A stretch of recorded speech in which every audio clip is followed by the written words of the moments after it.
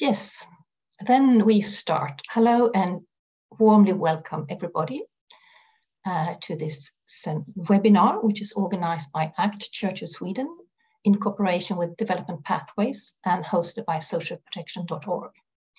My name is Gunnel Axelsson Nykander. I'm a policy advisor at ACT Church of Sweden. I will facilitate this discussion.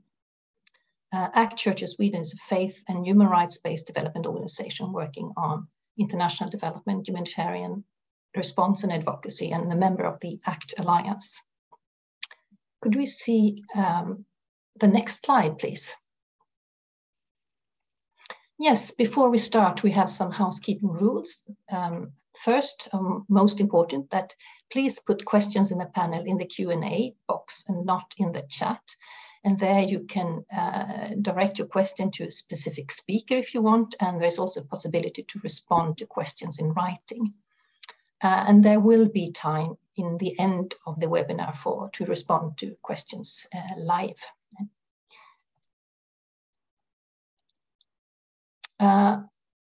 Before I present the speakers, I would just like to set the scene for the theme of this webinar, which is so-called social registries. Now, what is that?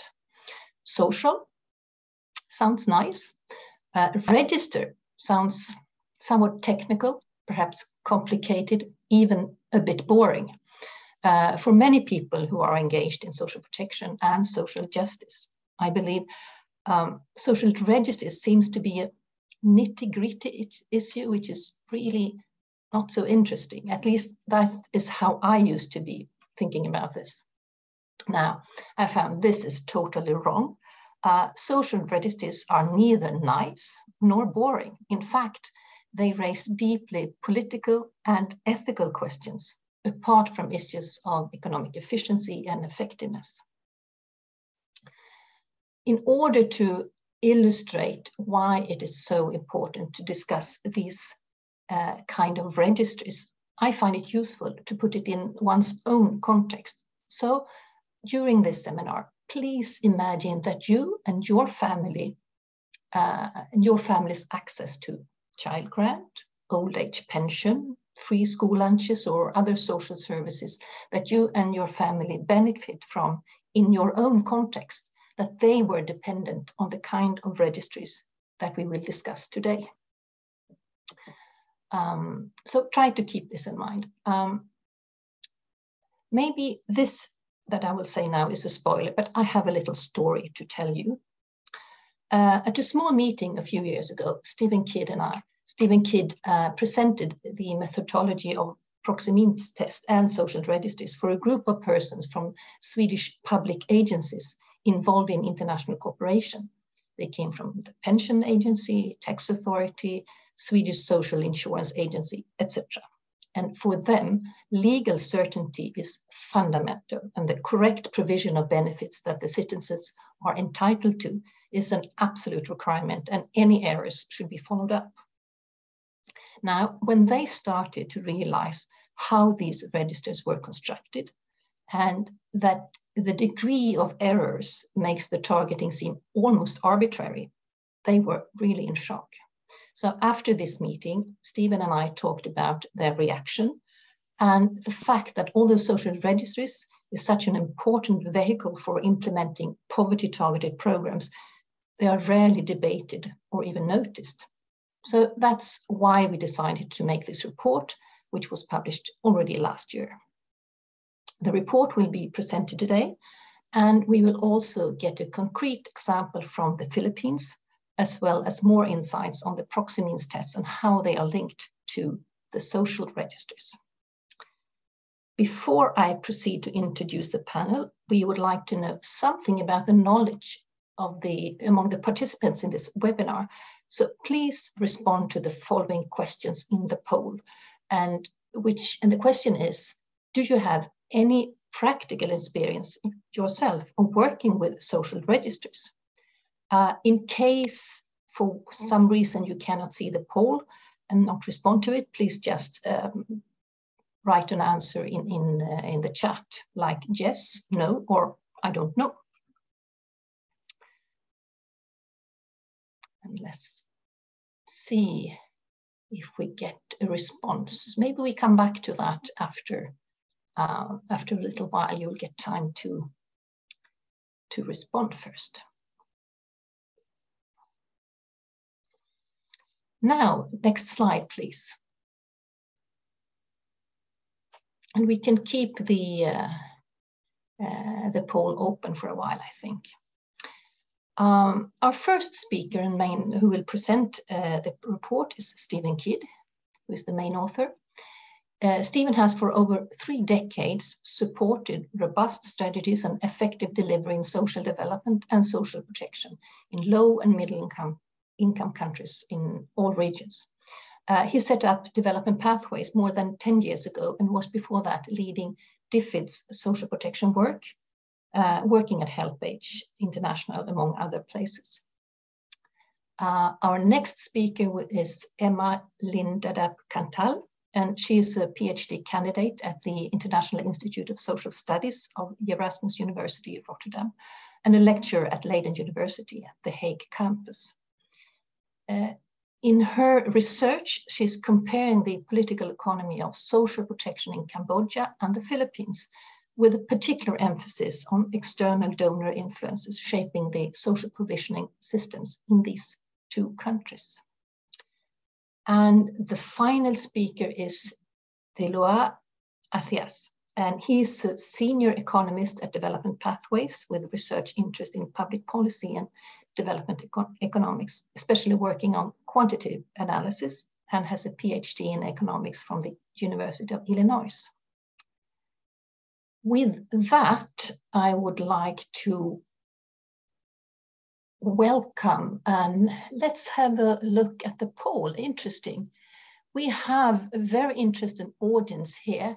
I can see that almost half have no experience. A little bit more than 10% really don't know, and as much as 40% do have personal experience from working with these. So that, I think, sets the stage, and it's very interesting for a lively discussion after the presentations. But now, please, Stephen, the floor is yours.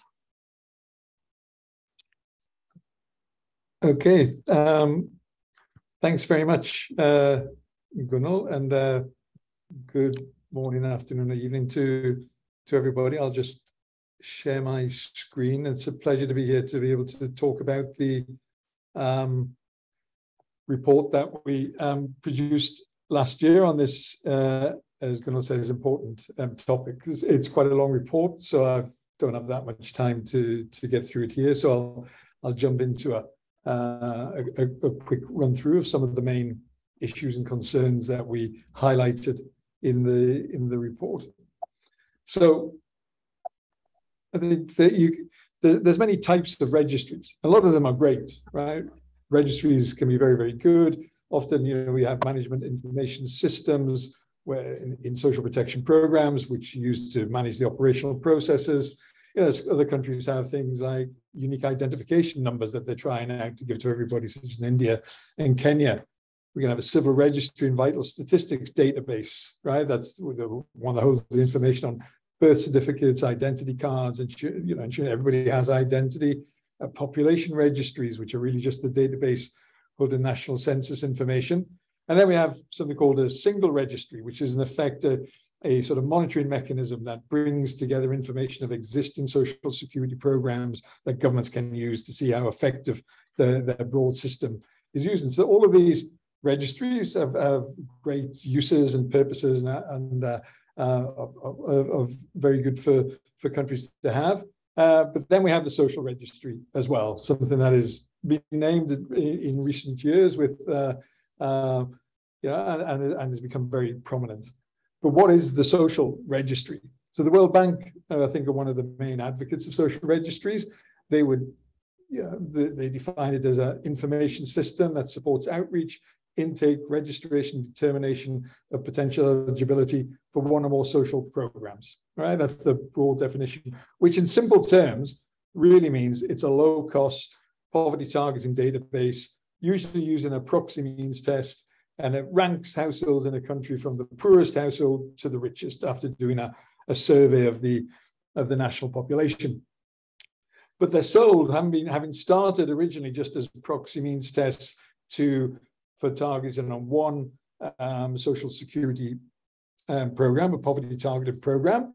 Somebody realized, well, we could use this for targeting everything. So there becomes this miracle database in that it said the countries, having now got this database on their citizens, can now use it to target a whole range of different services, which we've highlighted here, making it a very effective, apparently, and efficient database to use for governments. And you have to say, well, gosh, if you've got all of that, why would anyone not want this?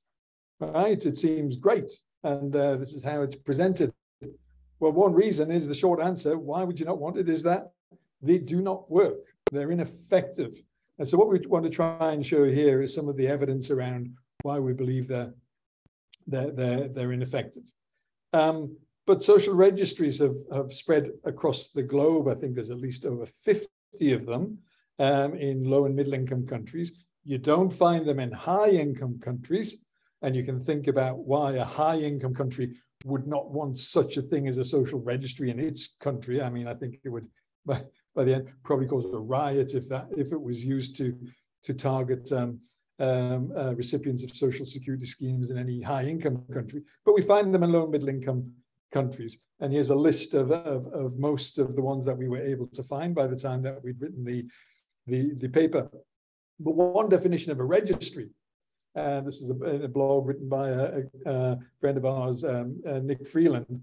It says, what is a registry? If you look at it in the Oxford English Dictionary, for example, it's an official authoritative book of records. So it's meant to be a registry of everything, right, in there. So if a social registry is going to be effective, it's going to be a proper registry, it should cover the entire population, all households in a country if it's trying to get the information. But as you can see here, most social registries cover a very tiny proportion of the population. So in effect, aren't really registries anyway, because they only have a small number of people. And there's only very few, you can see the top left-hand corner, that really have quite high national coverage. So most social registries are really misnamed. They're not actually registries. They're just a data on a small number of households within a particular country. But one of the big problems with social registries is that they assume that household incomes and circumstances are constant, right? Which means that they, as a targeting mechanism, they cannot deal with shocks. Once you've done your initial survey and you've ranked households, you're stuck with that data. So if we look here at the simple diagram, we look at say a household's income on the left. The higher up it is, the higher its income, and then we look over time as it moves through the life cycle over time. The social registry, for the period of time that the data after it's collected is used, and that's often for a long time, to assume that the income and circumstances of the household does not change at all over time. However, we know from our own experiences and from lots of research on panel data sets, we know that actual household incomes go up and down like this as people take opportunities, or they respond to, or they're affected by shocks. So this idea of a static set of well-being over time is a complete fiction.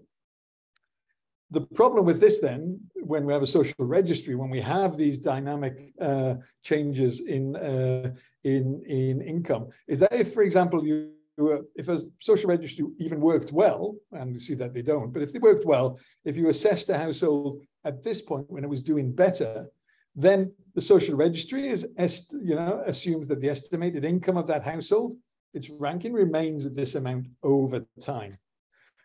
And perhaps the eligibility threshold for a program is down there where this orange line is. So this household will never be able to access the social security program because it's got this constant estimated income from the social registry. But as we've seen, incomes go up and down, household well-being goes up and down. So the problem is if that household is affected by a shock at this point when its income falls, it won't be able to receive any support from the program. And the reason for that is because the social registry continues to maintain the fiction that its income is up here. So that means social registries are not shock responsive. And a good social security system, that's what it should be shock responsive. And of course, risks and shocks are part of our everyday lives, and social security systems need to be able to respond to them. I don't have time to go through the kind of risks that we could see here from early childhood to old age that many of us experience. We also have disability and chronic illness that can hit us at any time, and covariate risks. And social registries are not able to respond in any way to these kind of risks. And in fact, another problem is that the information in social registries, once it's collected, is almost immediately out of date, right? Almost immediately, household circumstances will have changed. So we looked at a data set, panel data set in Rwanda, just looked at one thing, household size, which is often used in a social registry when they're looking at perhaps 20, 30 different factors. There's only one factor, you know, and on the assumption that household size, you would have thought doesn't change very much.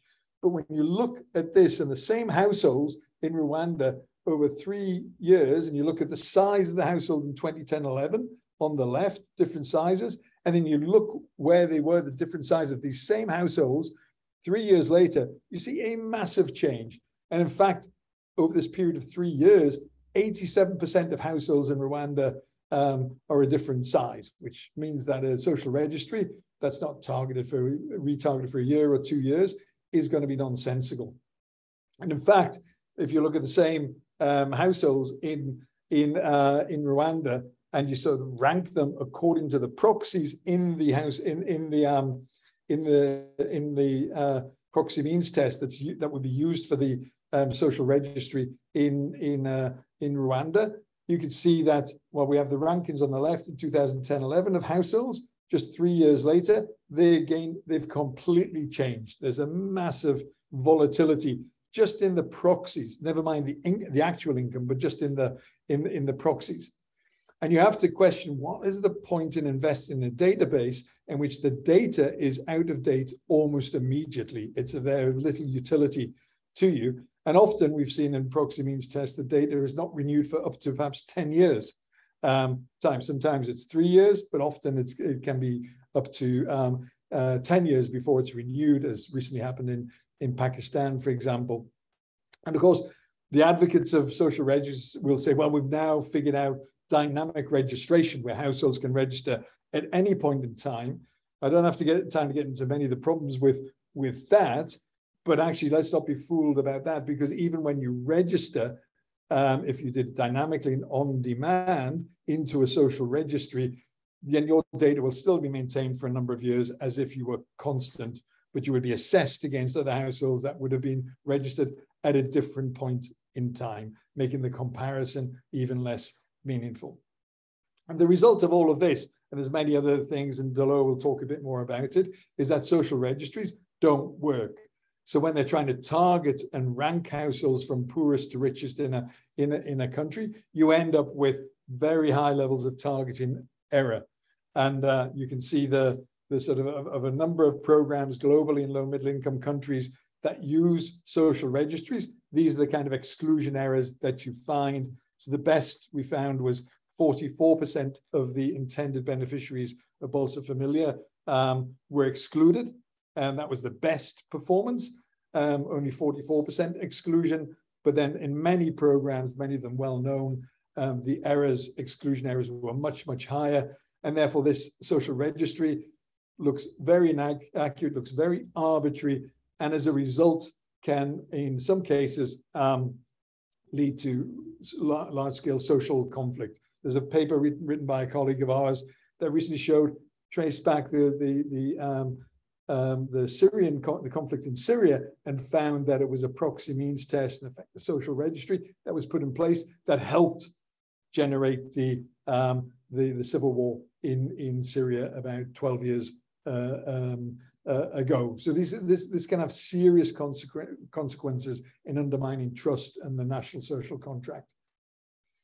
The other problem is that social registries, they can be used for perhaps household-based programs, but they can't be used for individual life cycle social security programs.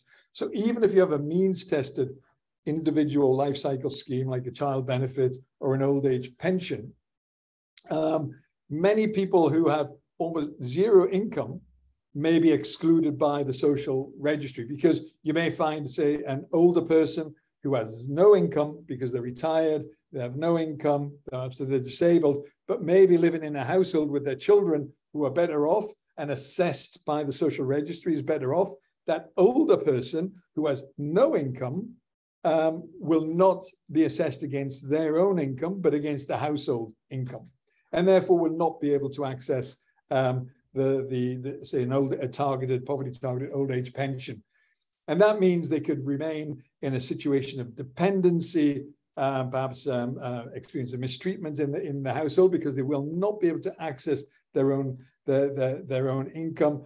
And what we find in some countries is that often people in that situation may be encouraged to move out of the household so that they can then be assessed as if they were a separate household. And of course, with universal life cycle schemes, you can't use a social registry because many people are not on the registry. So you can't just go there and get a whole list of children. Just to give an example, there's a social registry in northern Kenya linked to the Hunger Safety Net program, which is financed by DFID, now the UK's incorporated in the UK's Foreign Office. And a advisor in DFID asked the program, which had done its survey and done its registry in 2011. He asked them in 2016, he said, could you please tell us how many children are on the Hunger Safety Net program? Can you get that information from the registry? And of course, the program, those managing the program to answer, well, no, we can't tell you anything. At the moment, we have no children on the registry aged 0 to 5 because we've not actually collected any data from 2011. It's all out of date. It's not being kept up. So the social registries don't collect data on children being born. Other households will have moved, or people will have moved out of the household, and some will have passed away. So you can't use it for a universal individual life cycle scheme either. Stephen, you might want to keep in mind that you have 2 more minutes. Yeah, that's fine. It should be just about all right. So the social registries, well, I said they're cheap. They're cheap because they're not done for many years, but anyone go, they can be quite expensive. So this is the cost that we found in terms of doing the survey per household. And you can see that the cheapest cost that was reported was in Colombia, where it was up to about $2.50 per household, which seems quite cheap, up to $26 per household in Kenya, in northern Kenya, which is very expensive. And so they can actually, on a one-off survey, be quite high cost. So when we found some data on overall costs in some countries that had quite large social registries, we found costs of between $60 million and $100 million to do this. That's a lot of money for a lower middle income country to spend on a database that has out-of-date data and gives an arbitrary result. And if you look at Tanzania, where it was $12 to do the social registry per household, if that was done nationally, that would have cost Tanzania $149 million, which I don't really think that a country like Tanzania could or should afford. But the report that reported this said $12 they found was a reasonable low cost for Tanzania to do this. So if you to look at the costs, we extrapolated out in some countries. If you did a cost might be $5 a household or $10 a household, you can see in some countries, especially larger countries, we're talking potentially phenomenal amounts of money. Nigeria, the lowest cost there, $5, would require $215 million to do it, going to potentially $430 million to do a proper social registry in a country like, quite a large country like Nigeria. So what happens then, because of these high costs, is that, as I said, surveys aren't repeated for many years, or in fact, they only go to a small restricted proportion of households, a small number that people are sort of guessing maybe the poorest, which then increases the errors and means it's not a proper registry of households in the country. But finally, I think the main point, I think, is that a social registry, while the name sounds nice, it's actually embedded within a particular ideology, and it's embedded within a poor relief model of social security. This kind of poor relief model here, if we look at the population from the poorest at the bottom to the top, where we have the big missing middle because we have poverty targeted programs for those at the bottom and social insurance for those at the top. And it's the social registry is trying to deal at the bottom with this group in this poor relief, almost 19th century model, whereas what countries need to do is to build a more rights-based model of social security where everybody's able to access social security across the life cycle, either financed from social insurance or by citizens through their general taxes. And this is the challenge, and social registries have really no place in this proper modern social security system. And just to show the consequences, of the examples of this, if we take a country that's really well known for its social registry, Pakistan, where they had, at the time of the survey where we got this data, the Benazir Income Support Program, which used the social registry there for targeting.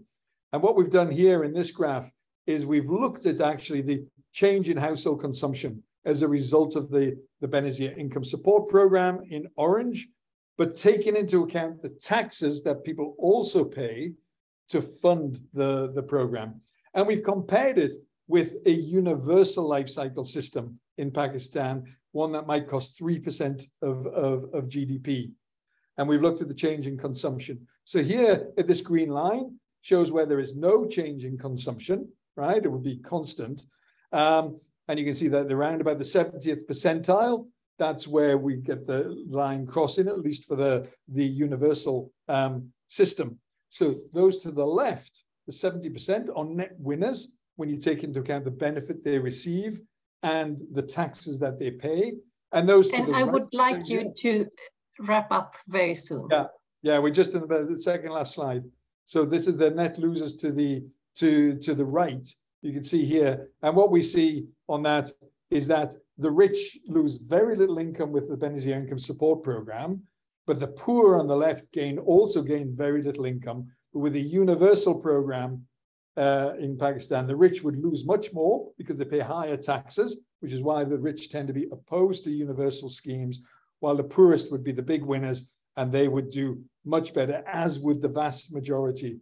Now, this is a fundamental ideological difference between the two systems, of which social registries embedded in this poor relief system that ultimately benefits the rich more than it benefits the poor. So just to finish off, I think what countries have to do ultimately that are using social registries as the dominant means of identifying people in their countries is to choose, do they want to stay with this second-hand type of, imagine you're buying a car, second-hand larder, sort of poor relief social security system, which we have these social registries, or I've called them in another paper, anti-social registries that don't function very well, or do countries want to choose and move to a modern life cycle social security system, a universal system, a Rolls-Royce system that they may achieve in a few years, few decades time, if they're set off in the right direction, or perhaps in the meantime, they could at least get to a Toyota inclusive or universal social protection system. This is the big choice. And as far as I think we're concerned, social registries are very much within the larger poor relief model. So I'll just finish there, and sorry for going over by a minute or so. Thank you so much, Stephen. You mentioned dynamic inclusion, and I've seen also in the chat this question coming up. And you said that it's not a solution. In the World Bank's new strategic document, which was released last week, the Social Protection and Jobs Compact, there is a discussion at some length on social registries. In fact, the bank says that, well, yes, these registries were first developed as a tool to tackle chronic poverty, and therefore they made sense to identify the poor, to make this identification periodically rather than ongoing. But now they admit that there's a lack of dynamic data collection. But there is some progress, and they are looking at Colombia and Pakistan as some examples. Now, what would be actually needed for a functioning dynamic inclusion, would you say? And please be short. Well, I think it's just way too complex for the purpose of just targeting poverty target programs. Dynamic inclusion, if you have a proxy means test, you have 20, 30, 40 different proxies, right? Are you going to report every time one of your proxies changes? So perhaps you've said you've got 2 goats. A goat has has a baby goat. You've got 3 goats. Well, are you going to report that because that's changed your circumstances. Or household's going to report all the time that, you know, if somebody's moved out or they've moved in. It's just, you know, very theoretical, not very practical at all. And you think if countries are really going to invest this kind of money, invest it in getting everybody a birth certificate and getting everybody an identity card, because that's your really important database. That's where you should put your money. And on that database, the vital, you know, your vital registry, then you can use that for identifying whoever you want. So Pakistan, for example, has another database, a very good database in which you're collecting, which has the identity of people. And that's a much more useful one. We just are investing in these social registries. And in many countries, so many children, so many people don't even have a birth certificate. Okay, right? thank you. Thank you so much. And we'll come back to that later, I'm sure. But now I will turn to Emma Cantal. Please give us some evidence from how a social registry can work in practice with the example of the Philippines. The floor is yours.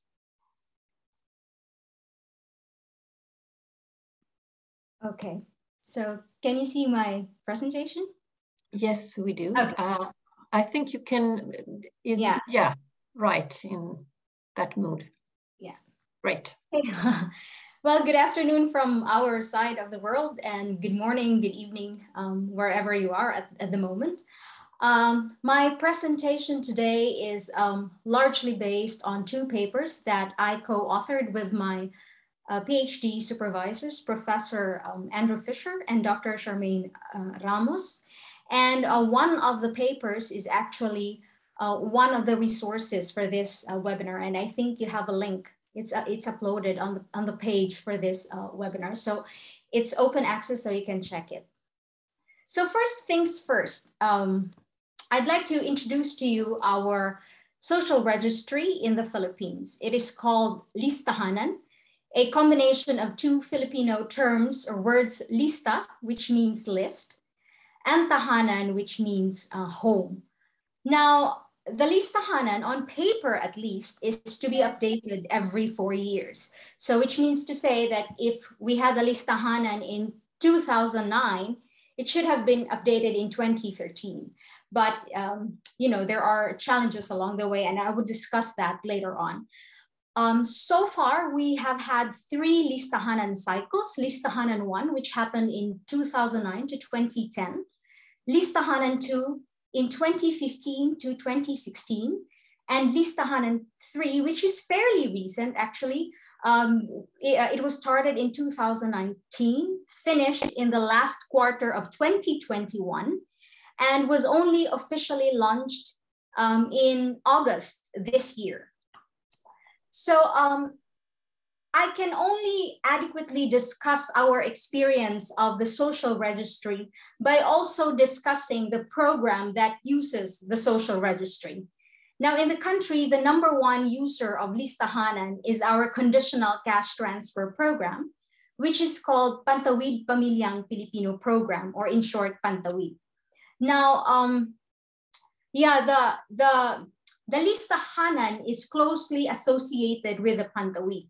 It is the backbone, after all, of the beneficiary selection of the CCT program, which means to say that you cannot, or you can only be a Pantawid household if first and foremost, your household is identified as poor by the Listahanan. That's the #1 requirement.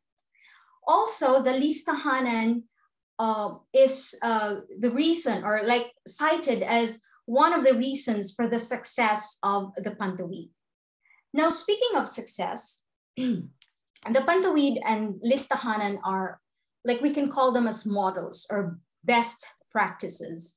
I could not get into the details of this because I don't have enough time, but suffice to say that at the moment, Pantawid is one of the best targeted programs in the world, thanks to the Listahanan. And with its more than 4.3 million household beneficiaries, it is also one of the largest CCT programs in the world. So various assessments, for instance, highlighted, I mean, they highlighted many things, but like, you know, these are some. So The program has reached, if not exceeded, education and health-related targets. It has high benefit incidence. This benefit incidence is a standard measure on which to judge the program, whether it is pro-poor or not.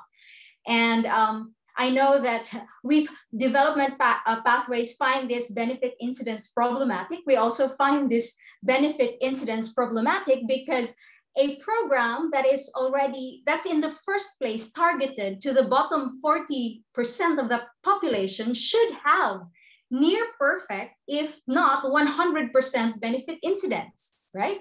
But for instance, an analysis in 2017 found that only 77% of Pantawid beneficiaries were from the bottom 40%, which actually implies high degree of targeting accuracies. But yeah, I won't get into details. And then of course, the Pantawid and Listahanan supposedly fostered depolitization in the administration of social assistance through the objective criteria and IT-backed targeting system. It helped, or these interventions helped minimize the intervention of politicians in the administration of social assistance. And then, of course, the Listahanan and Pantawid also have promoted convergence. And what we mean here is actually administrative convergence, meaning there is better coordination now between programs and implementing agencies. And it starts with the use of this unified social registry, this Listahanan. So right here, you can see the household beneficiaries of Pantawid from 2008 to 2020.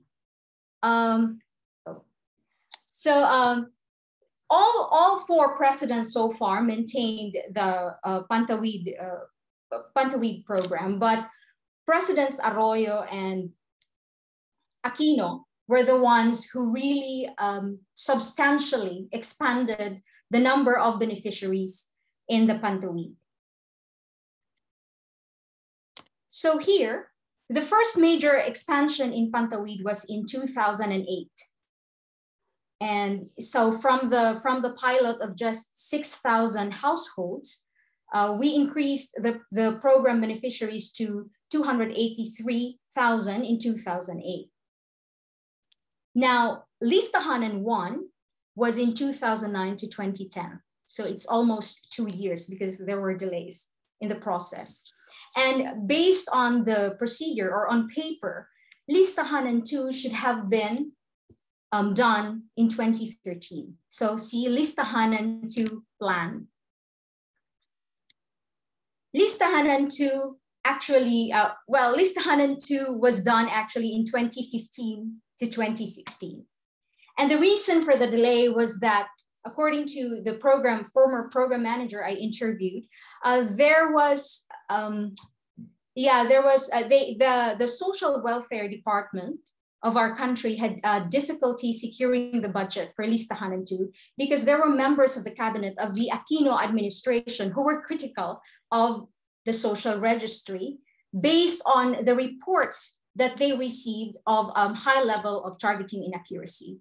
So it resulted in a long drawn out discussion between the social registry department and the other departments. And eventually when they got the program Listahanan budget, so they were only able to do it in 2015 and 2016. Now I'd like to draw your attention here. This one, these two numbers. So the Pantawid households peaked in 2014. I hope you can see my arrow. So it peaked in 2014. And based on the Pantawid reports that we reviewed, before 2020, the program's last expansion was only in 2015 here. So the bigger point here is that when the program peaked in 2014, and when the program last expanded, at least before 2020, those expansions were still based on Listahanan 1. Listahanan 1 at the time was already at least 5 to 6 years old.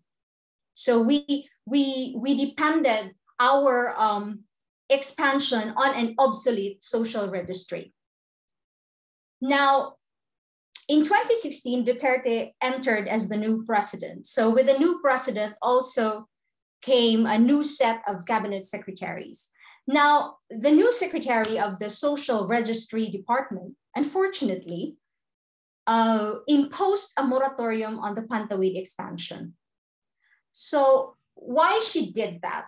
So I asked her during field work, and her reason was that the former administration of President Aquino supposedly reported that some 1.3 million Pantawid households already escaped poverty. However, when she entered the social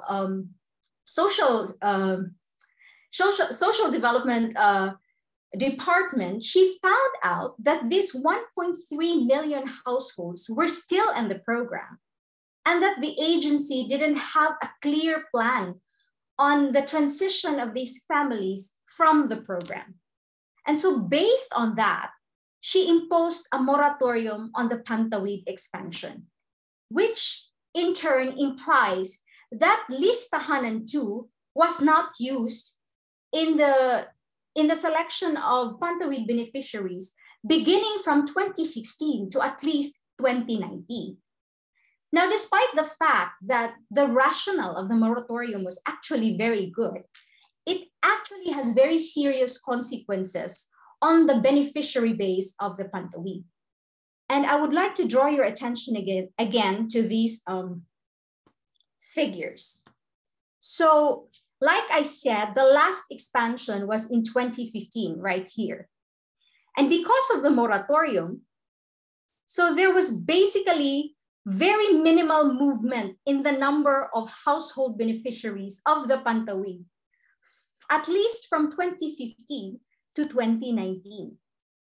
So the minimal movement here, if you notice, sorry, my arrow is acting up. So the minimal movement here is based on attrition.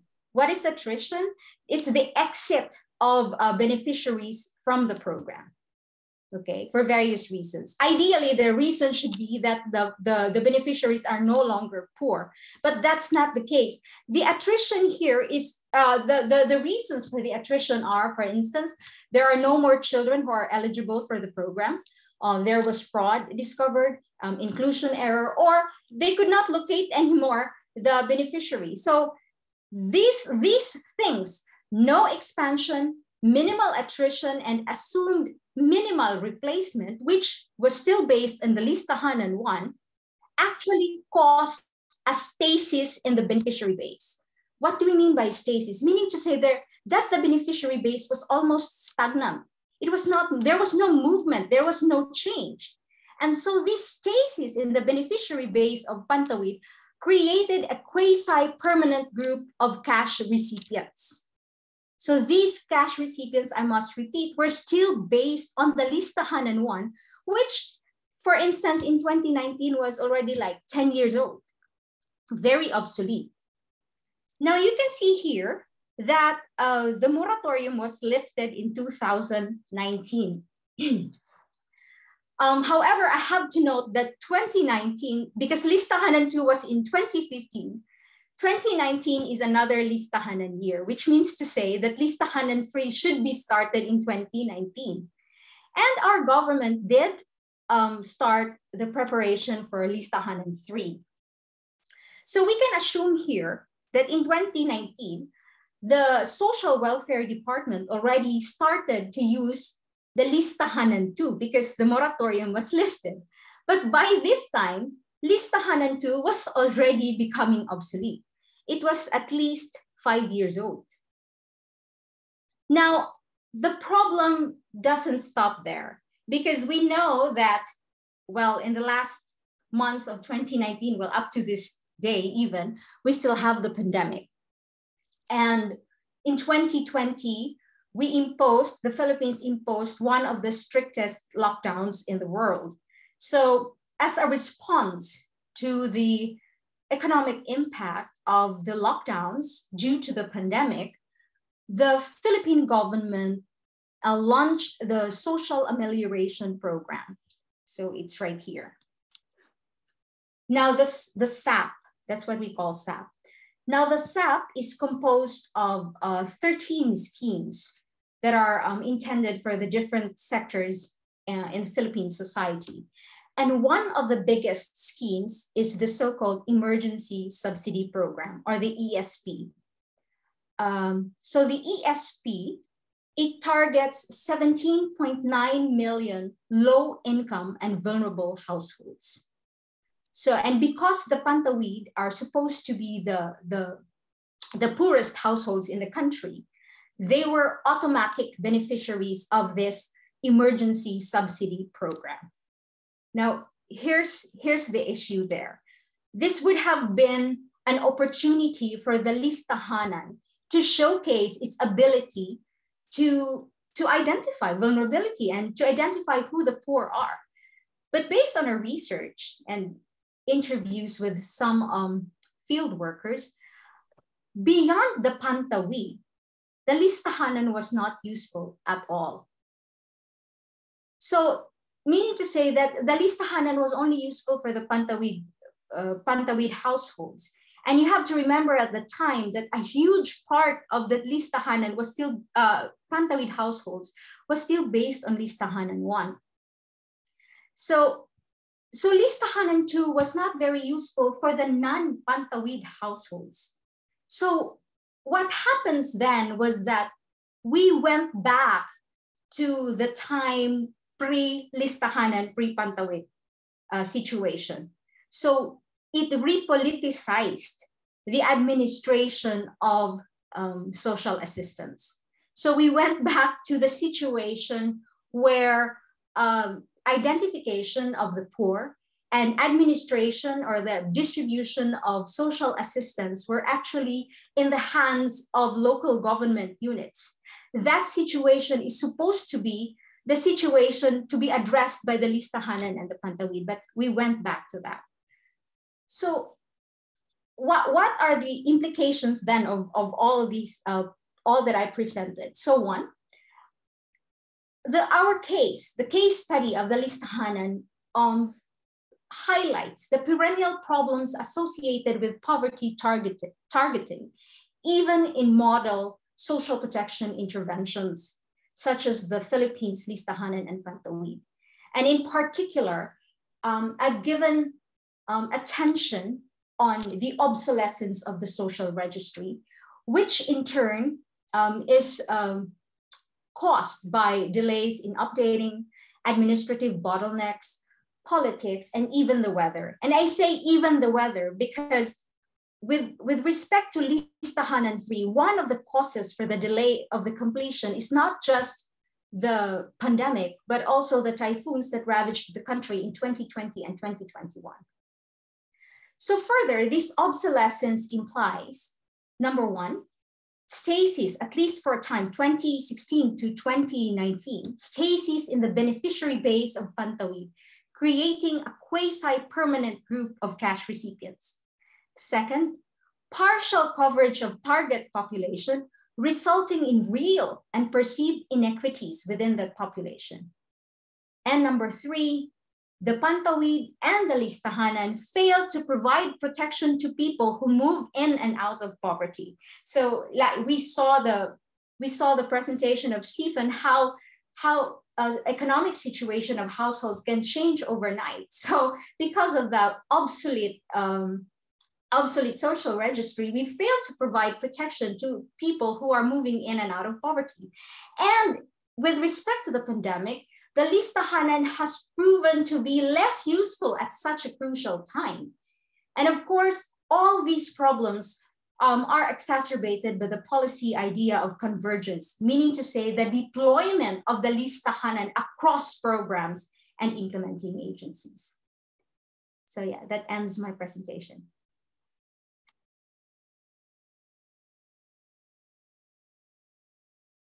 We can't hear you, Gunel. So unprofessional. Thank you so much. And you mentioned that Listahanan and Pantawid are sort of identified as in the eye of people in the country as almost the same thing. They're really identified as part of each other. Could you say something about, I mean, you explained to us a lot of problematic aspects here. Among the public in the country, would you say what kind of reputation or what's the attitude towards the system? And are these problems about the targeting that you explained, are they sort of well known? Well, the problems that I've explained are known at the policy level, but I don't think it's scrutinized as much as we have scrutinized it.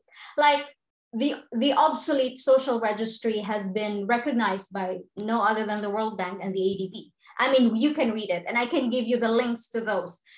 And that's how it really actually strengthened our findings here, because they knew this all along, but then they still frame it as if it's less problematic. They still continue with the rhetoric that social registry is good and that it's supposed to give them how do you say that, like adaptive capacity to the Pantawid to respond to shocks.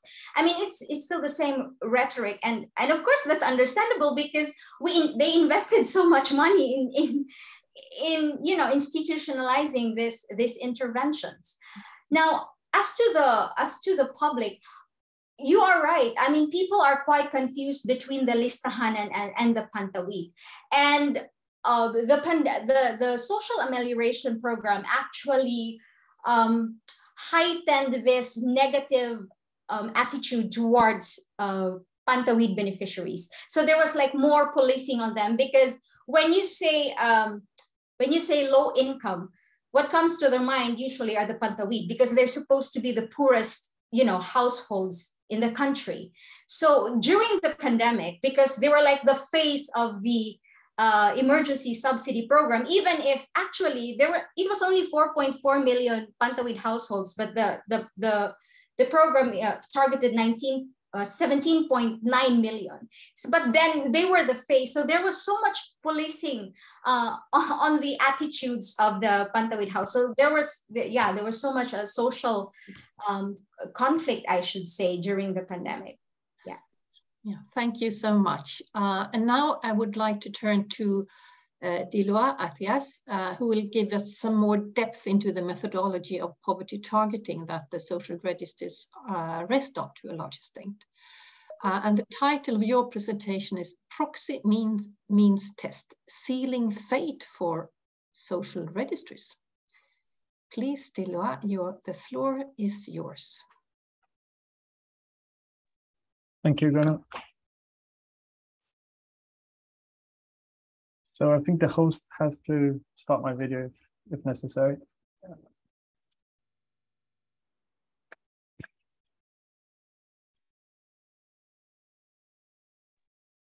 Yes, we can see your screen. Sorry, 1 second. And now we can see you. Can you see the presentation still, Gunnar? We can see the presentation, but not in presentation mood. Yeah.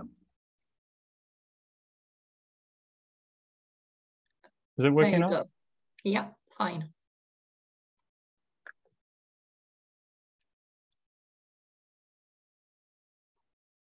So thank you for this time and for the opportunity to present a little bit on some of the findings we have in the paper and also in past papers as well.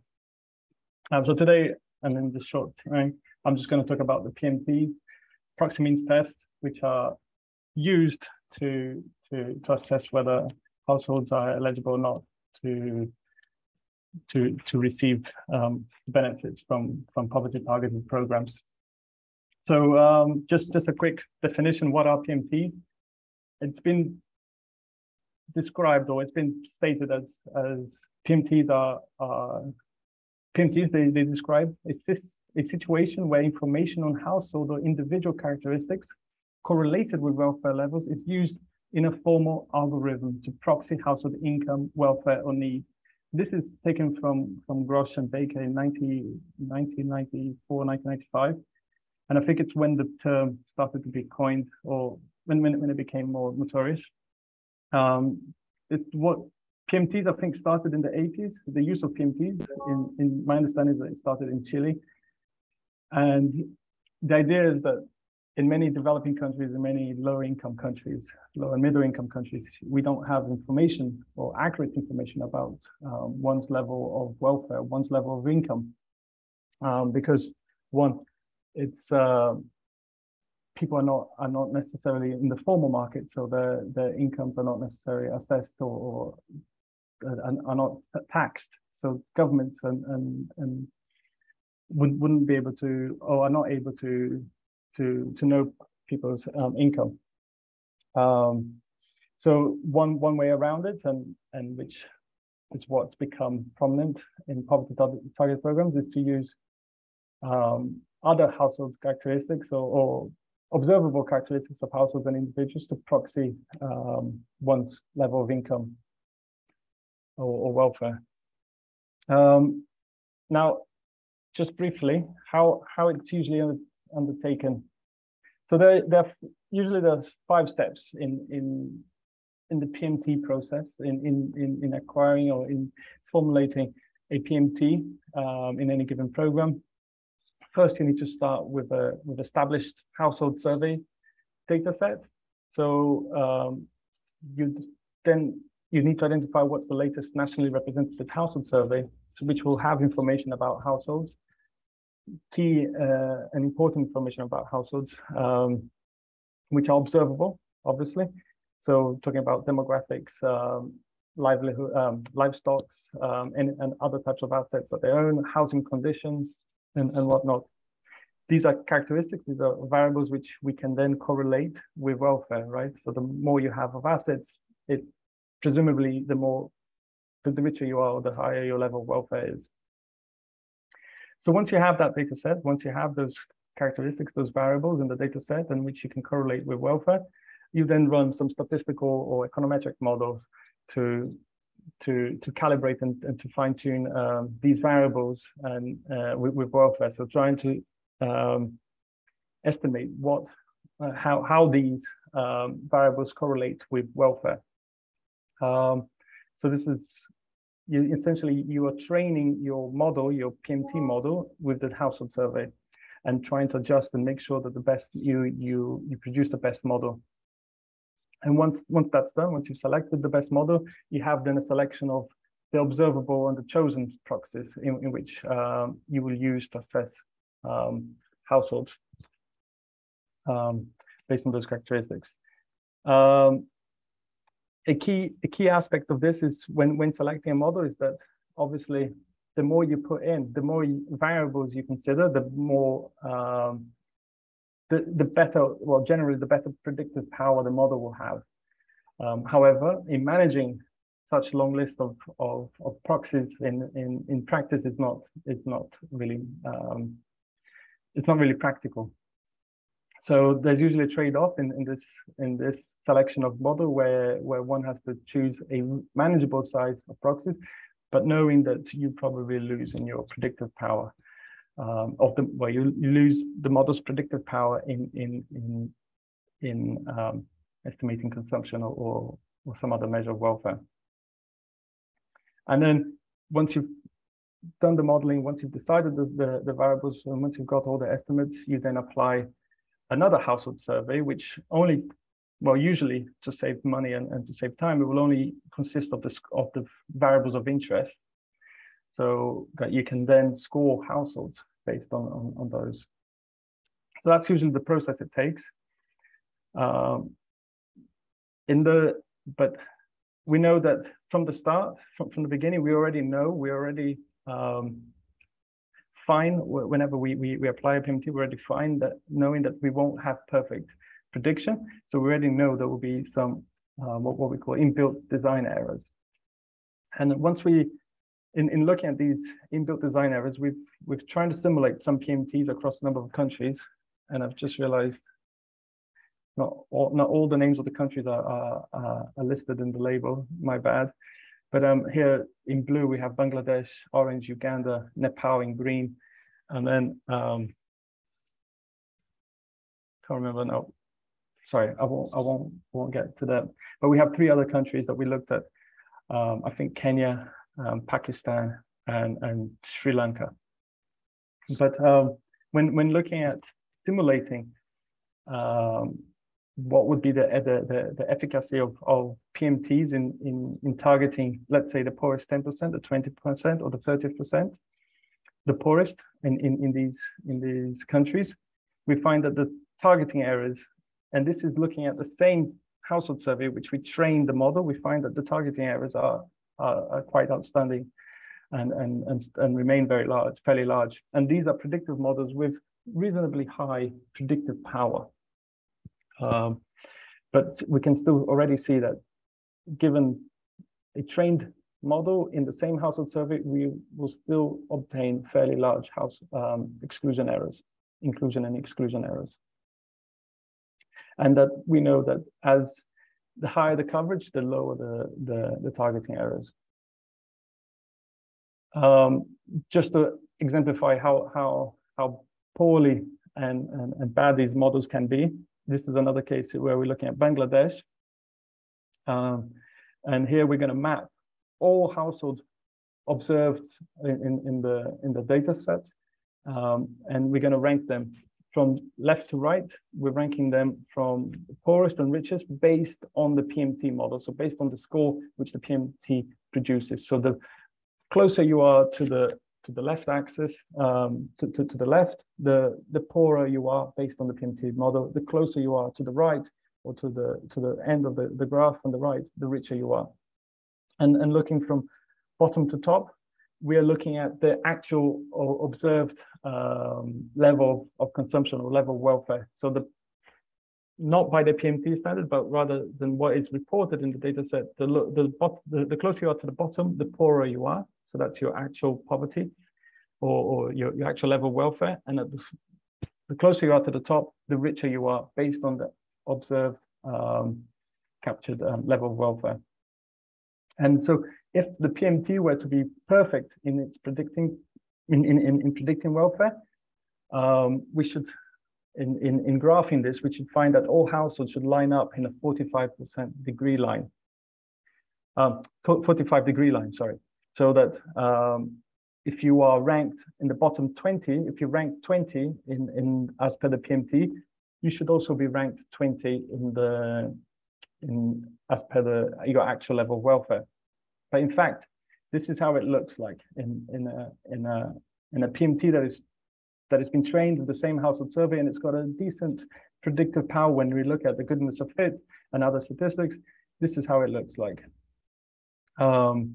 Each dot here represents a household, and we can see that while generally the mass or households are generally lined up in the 45% of the 45 degree line, there are quite a lot of variations, or there are quite a lot of discrepancies. So we can see that on the top left corner, these are really rich, wealthy households as observed in the levels of consumption. In fact, when we use the PMT, they actually score poorly. And on the other hand, we can see very highly rich off as per the PMT households on the bottom right corner of this graph. These households, in fact, are very poor. So if a program is targeting the bottom 20%, we can see and we can put a line on the 20th percentile of the ranking of PMT. We should see that ideally we'd want everybody with the poorest 20% to be to the left of this. But what we see is that, in fact, quite a lot of people are to the right still, and still below the 20th percentile. So so anyone who's above the 20th percentile on the horizontal line, that's and to the left of the 20th percentile in the PMT line, a vertical line, that's what we call the exclusion errors. And anyone to the right of the vertical line on the 20th percentile, and to the bottom of the horizontal 20th percentile line is the exclusion area. So all these dots on the bottom and to the right of the graph are people who should have been targeted by the PMT, but are not targeted by the program if they're covering the bottom 20%. And everybody that's in the bottom left square there, those are the correctly targeted households. So just also to exemplify how PMT are not effective in targeting, or how they can quickly become outdated. So despite not being able from the start, after being trained in the same household, not being able to accurately target everybody, as spoken by Stephen, they can quickly become outdated. So we used two data sets from Rwanda, a panel data set. So we're observing the same households in two different waves. So in the first wave, we trained the PMT and we collected the scores based on that first wave. And that's why we see, despite having some fairly varied spots across the graph, we do still see a good mass around the 45-degree line. But when we take that 2 years later or 3 years later, in the second wave of the panel of the survey, we see a picture that's completely across the board. So basically, nothing is working here, and the lottery is just as good. And so just to pinch out a few cases. So if you see the orange dot on the first graph, which is on the top right corner, meaning that this household is both ranked as rich as per the PMT and is in fact rich, becomes in the second wave, applying the same scores, he becomes a poor household. This household now becomes poor as per the PMT, but remains rich as per his observed level of welfare. Another household, which is deemed poor both by its observed consumption level and by the PMT, is now somewhat richer as per the PMT 3 years later, but still remains in the bottom 40% of households. So there's, as you can see, even after 3 years, the scores attributed that come out from the PMT can become quite outdated. And this is in part explained by the difference by how dynamic households are in terms of key characteristics using the PMT. So in fact, household size, for instance, is a key variable in PMTs. As we can see in Rwanda, household size is somewhat different from year to year. And that's not necessarily captured in PMT. Now, I'm just going to, if I have time, I'm going to go through some 5 examples or 5 types of programs which use PMTs. And you will have to do this quickly. Okay, will do. So in a similar style here, this graph is going to demonstrate the accuracy of 5 different programs that apply PMTs across the world. And these are captured by household surveys. So we're not testing the model itself, we're testing its effectiveness in targeting in practice, almost in practice, because we're looking at how it's been, we're looking at the household survey coverage of these programs. So it's the targeting area that's captured by the household surveys. So Peru's Juntos program is probably the best in terms of the PMT. And here we have an exclusion area of 46%. So the program is targeting around, let's say, 15% of households, and it's correctly selecting 54% of them. And 46% are excluded incorrectly, and therefore 46% are included correctly. So this is looking at households with children under 18, which is the eligibility criteria for Juntos program at the time of the survey, at least.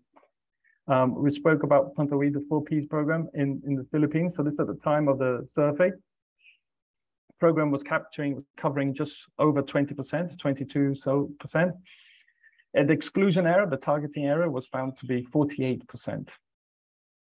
Another example, still considered on the good side relative to the other PMT programs, is Pakistan BISP program, where the exclusion area was 73%. So we can start seeing higher numbers. Obviously, at the time of the survey, BISP was covering just short of 10%. Indonesia's PKH, the exclusion areas, The targeting errors is 82%, as captured by Susenas. Guatemala's Mi Bono Seguro program, here we have one of the worst cases. It's 96%, that's the targeting error. So among the poorest 8 or 7% that's covered by the program, 96% are not in the program, which is very unfortunate. So just summarize here some of the causes of the inaccuracies in the PMTs. The proxies are relatively weak explanations of consumption. So the predictive power, the goodness of fit of these models usually fall between 0.3 to 0.6%. So the higher you have this, the closer you are to 1, the more the model can predict the variation of income or welfare. But here we can say that the model, on average, will only predict 50% of the variations in consumption across households. The PMT, it's a simple approach. It does not necessarily measure quality of assets, right? And sometimes not even their number. Yeah, proxies can reflect your past income, not your present income. So your assets that it's been assessed by the PMT might not reflect your income today, but rather when you 2 years ago, that's when you were richer, you bought all these livestock, or you improved your housing conditions. But today you're not in that situation, but still you're living off from that past where you were richer and you have better housing conditions and you have more assets. PMTs do not capture that. And as mentioned extensively by Stephen, targeting is usually done by every 5-10 years, which is usually when nationally representative household income and expenditure household surveys are done in most countries, right? Also used, although it's used in favor of PMTs, in such that PMTs are better than just simple income testing, because income testing, people can lie about their incomes. People can also lie about their assets and their housing conditions, right? Or even hide them if they're being observed by the numerators. And then there are also main household surveys and usual surveys. They have errors in them. Not everything is captured correctly. Just one example in Indonesia, when looking back at the cells that were being filled out by numerators, on average, about 15% of the cells were in the PMT scorecards were incorrect. And then just to finalize, a few quotes from qualitative work in both Mexico and Kenya about people's perception about PMTs. In Mexico, one stated, "What I understand is that when people ask me why they're not in the list, despite being surveyed, I tell them that I don't know the precise reason, but that probably it was a lottery. And because it was a lottery, no one knows who needs it most." In Kenya, one stated, "God, luck, or the computer, and it's beyond our understanding." So people don't really understand the PMT, but do not think it's fair. Thank you. Sorry for the rush at the end. Thank you so much for taking us then through this nitty-gritty of what's behind the PMT and also some voices about how it's perceived. Now we will open up for Q&A, and I can see that Emma and Stephen have been very active in responding to several questions in writing. I can see that several of you have been thinking about, okay, if there are problems with the social registry, then how can we respond to the dynamics of reality? So I would like to pick up on the question by Jean Carrick. If not through social registries, then how to target evolving vulnerabilities? What are the recommended approaches and methods? And I think maybe Stephen will start on that, and Emma could chip in as well. And are you there, Stephen? Yeah.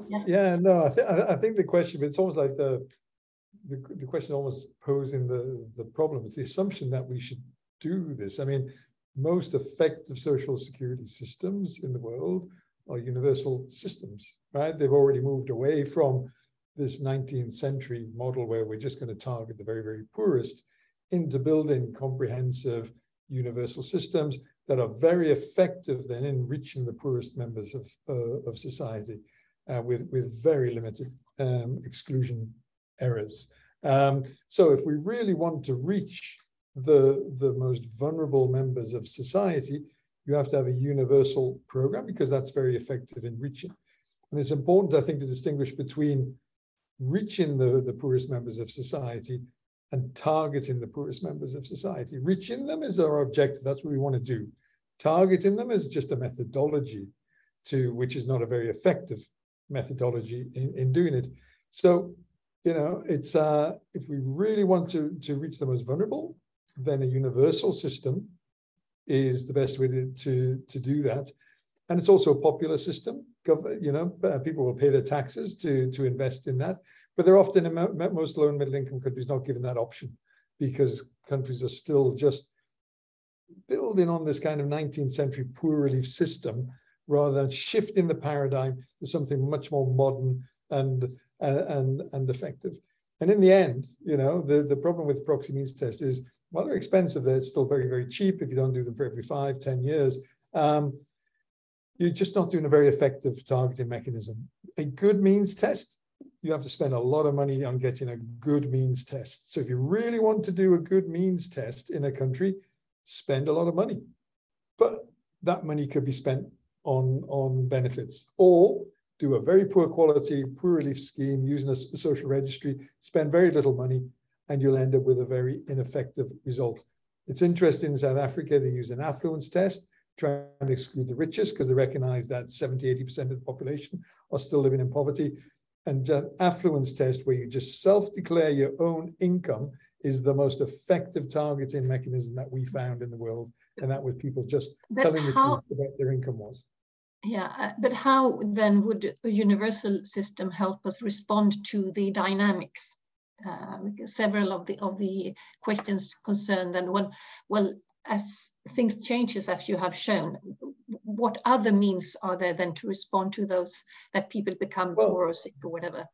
Because you one with the universal. So if you could have it, say that we take the Pantawid program Emma was talking about, right? It's a poverty targeted program in the Philippines, and it's not very effective responding to dynamics. About half the poorest children in the Philippines don't access the program at all. Now compare that to a universal child benefit, right?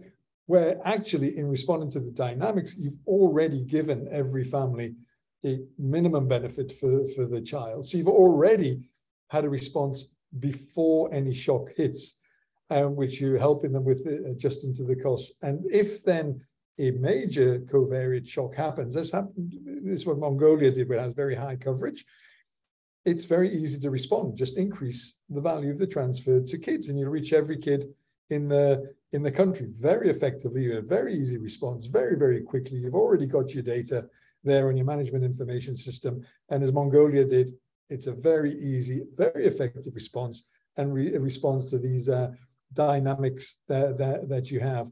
And then the dynamics that you have over the life cycle, a life cycle system that's in place to respond to challenges from childhood to old age, will then enable you to respond to those dynamics that you have as you move through the life cycle. Unemployment benefits can help you when you're unemployed, but you have a mix of different schemes that respond to different shocks and risks that you may face at any point in your life cycle. But it's a paradigm shift in thinking from what is driven in most low and middle income countries. Emma, would you like to add something on that, on responsiveness to the changing realities? Well, I am with Stephen about the universal, provisioning. So yeah, I don't really have, I mean, except that when you have universal, like everybody is assured of something. So whether there is a shock or not, you have something, and everybody is in it. So yeah, that's actually better than just, being very restrictive with who deserves to have this very little amount of money. Yeah. Okay. Thank you. Another issue of concern, it seems to be among the audience, is or interest is the possibility of linking social registry to like census databases and other registries. And I go to a question by Justice Oguna, and he writes, for sure, initial investment in social registries is high, But if we look long term, is that still true? Social registries can be linked to other existing databases, for instance, census databases, etc. An introduction of self-registration could reduce costs of implementation. So social registries could be used for poverty targeting as well as tool to support adaptive social protection.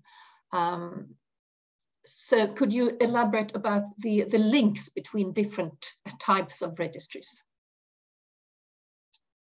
I don't know if Diloas or Stephen who wants. Yeah, well, I can answer. I mean, in theory, you can make those links, right? So you can link to the to your vital statistics database where you've got your ID cards. But the fundamental problem is, why would you want to even invest in the social registry at all? Because most of the data on that database is inaccurate, right? And it's not effective for the targeting. So your actual choice of doing it is it's not a good choice that you've made in the first place. You've spent a lot of money. You can make these links, but still the vast majority of the data that you have is, after a short period of time, very, very inaccurate. And even when you collect the data, it's often inaccurate. When they did a large scale proxy means test survey in Indonesia as part of their social registry, even collecting on the survey itself, 15% of the cells were inaccurately entered, right? Just on that, they were inaccurately entered by the surveyors. So you've got poor quality data in a poor quality database, which is delivering poor quality programs, when you have the option of moving to something that is that is much better. So you can link data, but why would you be investing in the social registry when, in fact, invest in other databases and other registries, like you're ensuring every child has a birth certificate, every citizen has an identity card, build an effective single registry to monitor your social security schemes, etc. That's where you should be putting your money, rather than into these inaccurate social registries. Just that even the income tax system in most of these countries, 70 to 90% of households in low-income countries are not in the income tax system, which would be the one that you get more accurate information about one's level of income. Well, the Philippines, just a quick, the Philippines has attempted to have this national ID, but I don't know the extent of the data that's included in your, when you are identified. And it would be interesting because it's still being, in process. It would be interesting to know how they would treat or how they would link the Listahanan, because if they're really serious about just using one registry and with this ID system, then I don't know if, there is politics around Listahanan as well. There are constituencies around the Listahanan, so I'm not sure if it can easily be phased out with this ID system. So yeah. Okay, but you mean that ideally you would have the ID system as the basis rather than Listahanan? Yeah, exactly. Yeah. Yeah. Now there's one question also, I think, and you've already responded to it, Diloa, but I think it's interesting to pick it up. The accuracy of PMT, couldn't it be improved by using AI technologies such as machine learning? Artificial intelligence, yeah. And machine, they can be improved, but without accurate data, I don't think there will be a single model which will be good. You still have errors there, and they will still have errors as well, even by the model itself. I don't think we have a model which will predict 100%. That's not feasible. That's impossible. So if you're happy with already people being excluded, then you can invest more in having better models in it. But it's I think there's we need to shift a little bit the paradigm in terms of if we're happy with people being excluded or not, right? Yeah. I mean, the problem is, we were told, right, the proxy means test, even just a few years ago, we were told by the advocates it was accurate, right? That's what they told us. You can read, you can say they told us it was accurate. These static models where they're doing the survey, they said it's accurate, 100% accurate. We've got quotes from the advocates who were telling us that. Then we present the evidence and we show that they're completely inaccurate. So now they're changing and saying, hey, we've got advanced methods of on-demand registration and dynamic registration and machine learning, and that's going to make it accurate. Well, they were wrong the first time. They're definitely wrong the second time, but they keep on pushing it. And why do they keep on pushing it? Well, there's a big industry behind social registries. There's big loans to be sold on this. Bangladesh, they were sold a loan of $88 million to build their social registry. It's never been used, right? Because the data took so long to collect, is completely inaccurate. And so the Bangladesh government has never used it. That was $88 million loans that were thrown out of the window. That could have been spent on something a little better in Bangladesh than a database that is never, ever used. But there are strong incentives behind this because people are selling a product, right? Like they're selling you a secondhand car, an old second, and they're not telling you the truth about the secondhand car. And as soon as you get it out of the garage where you bought, or the shop where you bought the car, it breaks down. That's what you're buying out of this. Is take a lot of care into sort of believing people when they tell you we can do all of these things. They can't, and they never have, and they can't provide the evidence to show that it actually works. Speaking about the World Bank and the Social Protection Jobs Compass that was released last week, I noticed that there isn't a lot in there about poverty targeting, but there's more about social registries. Would you say that social registry is the new way of the World Bank to talk about it, that they sort of not as explicit as before on this? Yes, well, I think you've just released a paper with us, right, on can a leopard change its spots, right, which is showing with the World Bank's thinking around this. The World Bank committed by accident to universal social protection in 2016. The head of the World Bank said, yeah, with the ILO, we are behind universal social protection. So the World Bank had to reinterpret the term universal to mean targeted. So we know that poverty targeting is getting a bad name, the term. People don't like it. Everybody's saying, even the World Bank, universal social protection. So social registry sounds like a much nicer term, right?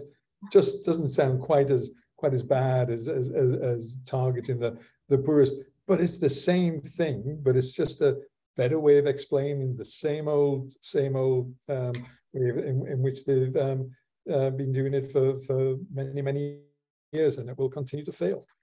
Now we are coming to close, and I would like to put on the last question for you as an audience to respond. I hope you can do that the last minute, which is really about, as you have noticed, the speakers here are very critical about the use of social registries. So what do you think? Is this critique correct? And your options to respond is absolutely yes, maybe, no, or absolutely not. So please respond to that.